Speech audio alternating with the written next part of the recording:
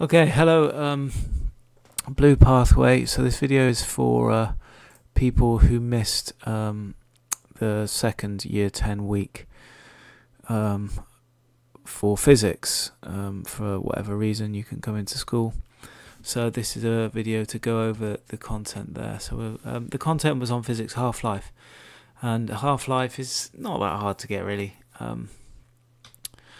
So we're going to go over the key features of half-life and what it is and how to do it without a graph and how to do it with a graph, and give you some practice questions. So on the screen, if I just close my notifications, on the screen you have a gap fill. So pause the video and see if you can put the words in the gaps. Okay, if you just come back from pause or you couldn't be bothered to do it, we'll go through it. So radioactivity is measured in becquerels, or counts per minute. 1 becquerel is 1 decay per second. The half-life of a source is the time taken for half the nuclei to have decayed. A short half-life means that the activity drops quickly because you have a lot of decays in a short time. A long half-life means that the activity will fall slowly because most nuclei don't decay for a long time. So the next thing we then did in class is we went through what's called the bubble analogy, and so if you imagine a giant, great big washing up bowl full of frothy washing up liquid suds, we can kind of use that situation, use that visual image to help us understand how a radioactive substance decays. And if you remember, radioactivity is simply a name for when the nuclei, the middle parts of atoms, need to get rid of energy, and they do so by giving out alpha, beta, gamma or neutrons. And they're doing that to become more stable. Okay, so if you look at a bowl of soap suds, obviously you see loads of bubbles, and this would represent each nucleus in a radioactive source.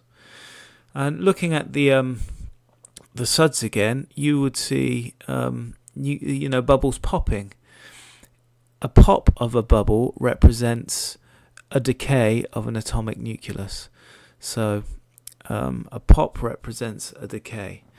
So if you were to look at a load of soap suds, washing up liquid suds in a washing up bowl, you couldn't predict which bubble was going to pop next. That is exactly like the behavior of nuclei in a radioactive source. You can't predict which individual nucleus is going to decay next.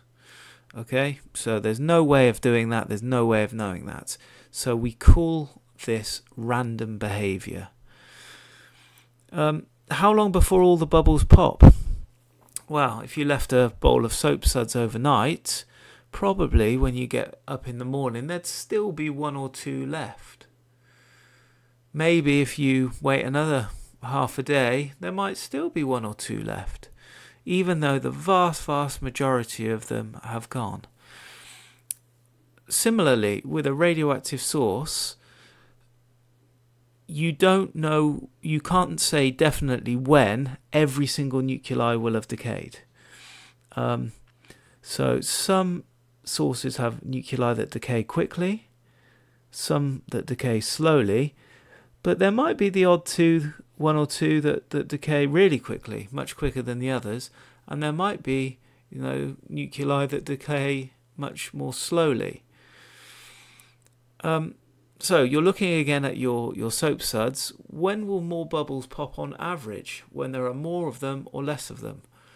Well, if you want to talk about how many pops, how many bubbles popping per second you would get, if you started off with a bigger mountain of soap suds, of washing up liquid suds, you would get, over the first seconds, far more bubble pops than you would if you started with a tiny mountain of washing up liquid bubbles.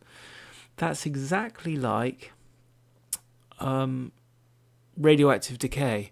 So when you start off with a lot of radioactive nuclei that haven't decayed, you're going to get more decays per second at the beginning as compared to if you had a far smaller number of radioactive nuclei at the beginning. So the number of undecayed nuclei is proportional to the decays per second, and we call decays per second the activity, and we measure that in becquerels, as the starter slide showed you. So a visual example then. So here we've got a substance, and we've got 32 undecayed nuclei, all represented by white circles. In 2 years' time, how many will have decayed? So if you waited 2 years' time, on average, you've waited a half-life, and on average, half of them will have decayed. So you can count that now, that 16 have decayed, and 16 have not decayed yet.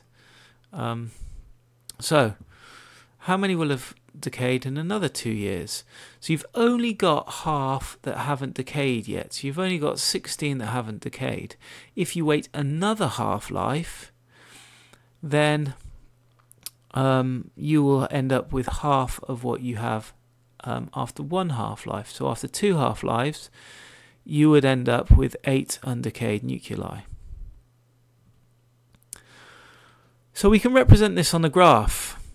So if we start off with 32 undecayed nuclei and we wait 2 years, we end up getting 16. 4 years, we're left with 8 undecayed nuclei, and 8 years, we end up with 24 decayed and 8 undecayed. Half-life curves always have this negative exponential shape.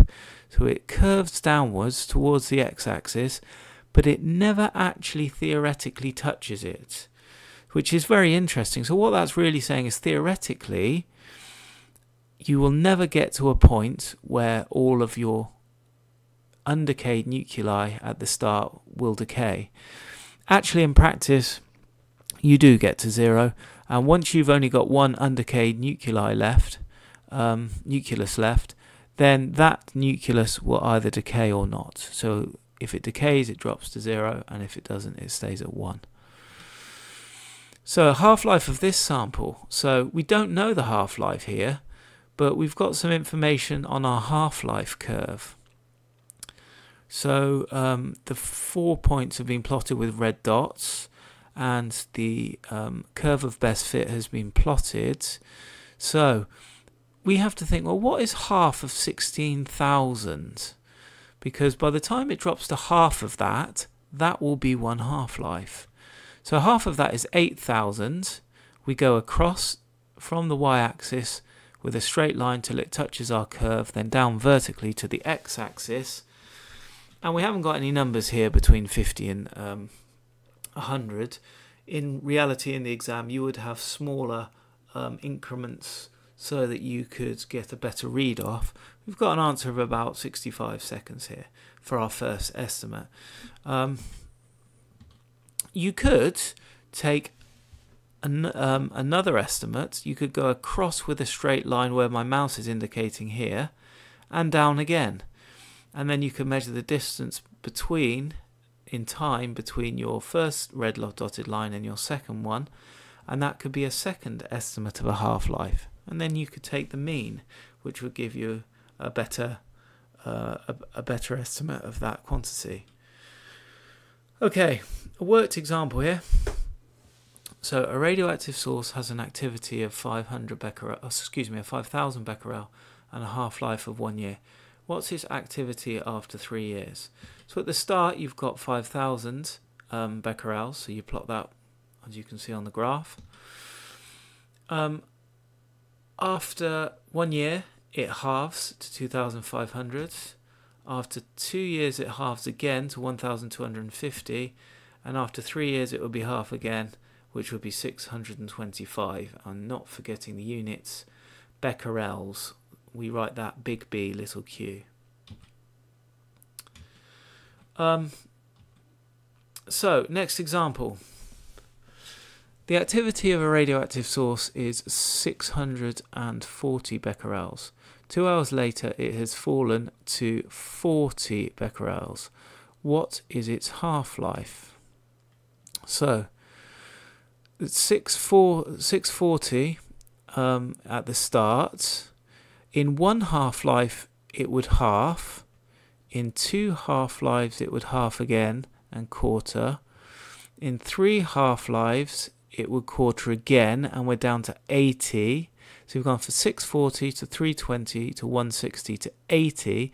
And then four half-lives again to half again, and giving us what the question stated originally as 40 becquerels. So it's taken 2 hours, and each line here represented half an hour. It's taken 2 hours to do 4 half-lives. So 2 divided by 4 is 0.5. So we can do that actually without a graph. So sometimes you won't be given a graph. So it's the same question again, but we've just done it, using numbers. After one half-life, the activity will be 320 becquerels.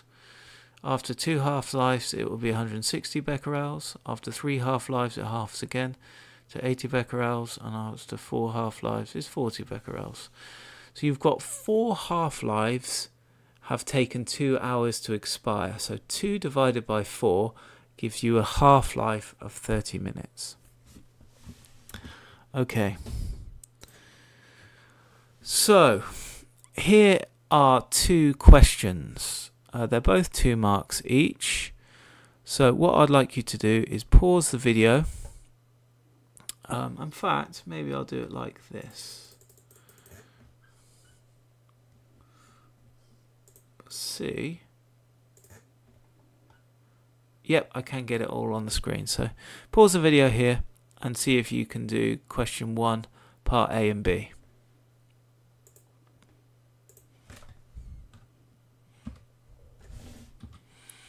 So, americinium 241. 241 is actually the mass number. It tells you the number of protons and neutrons in the nucleus.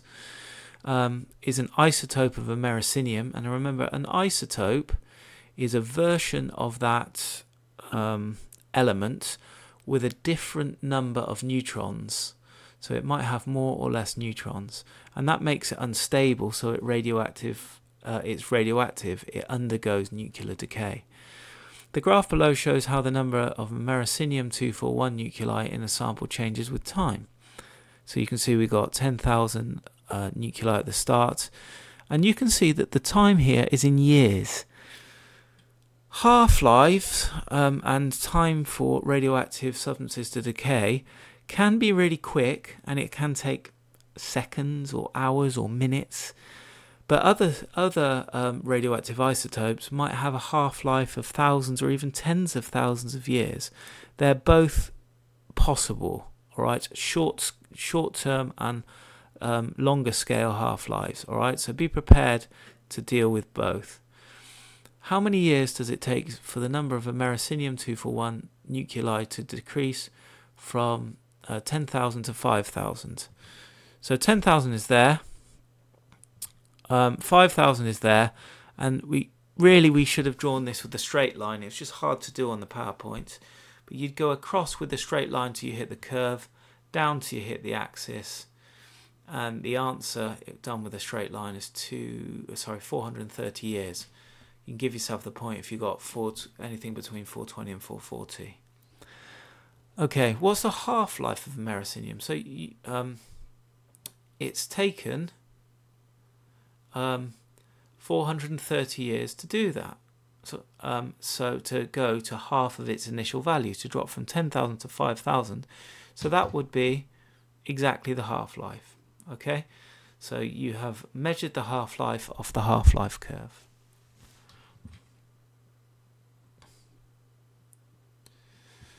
Okay, so here's a second question for you. So you can pause the video and have a go at it. So let's have a go now. The graph shows how the count rate from a sample of technetium-99 changes with time. Part A, how many hours does it take for the count rate to fall from 530 counts per minute to 150 counts per minute? 300 counts per minute to 150 counts per minute. Well, the answer is 6 hours.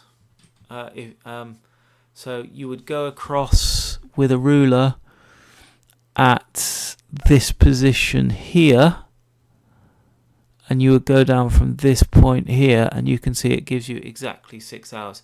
So like we did on the last question, you should show that with a line.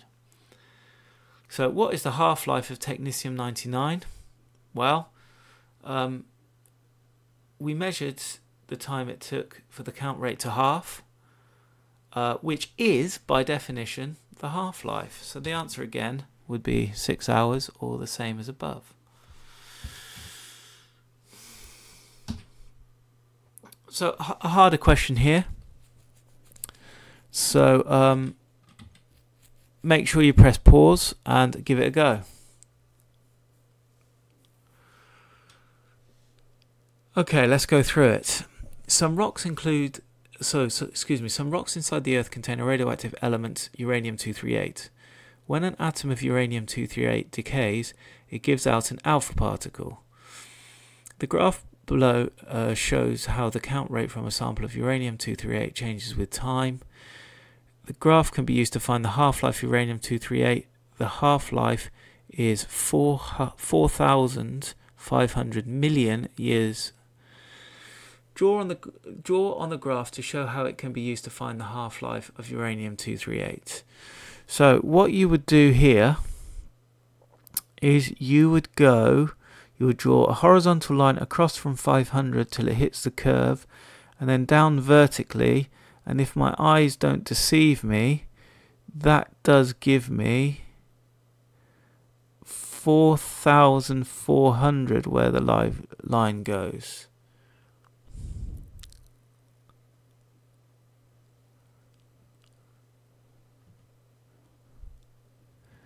So actually I'm a little bit off, my eyes are a bit skew, so yeah, it is 4,500. So yeah, a line's been drawn there. I must stress again, you should be drawing your lines on the graph with a straight ruler. There is now half as much uranium-238 in the rocks as there was when the Earth was formed. How old is the Earth? Draw a ring around your answer. So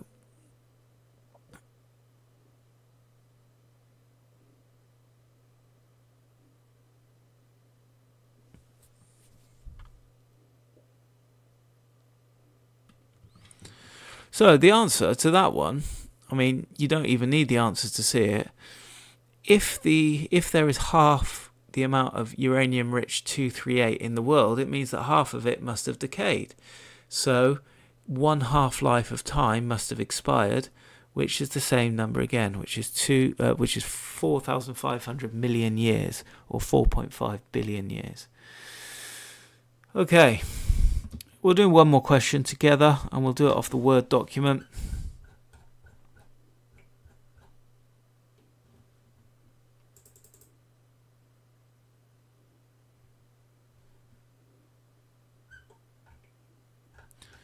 So I want question 4 here, so I'm just going to manipulate things so you can see it.